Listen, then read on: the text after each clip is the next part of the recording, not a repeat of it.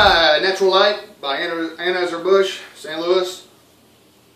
This is it's a Pilsner. It's got to be the cheapest thing in the world.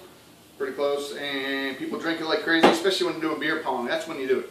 That way you buy a bunch of them for cheap, and you go through them so fast, but it's like water. You don't really get that drunk. It's only 4.2%, but you drink a lot of them because of that. So here we go.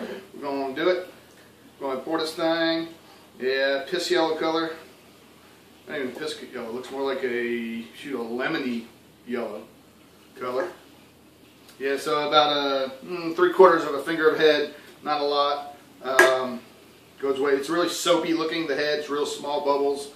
A lot of carbonation coming up from the top. I mean from the bottom. Really light. That's ugh. Okay, but anyway, so and no lacing. Well, a little bit. Nope, goes away real quick. Let's go drink this thing. Corn right off the bat. You can tell. You can taste the corn. A little malty, I guess, but yeah, pretty watered down if you ask me. Not much to it. Drink it fast. Drink a lot of them. That's what it's for. All right. So recommended for beer pong. That's it. No other reason.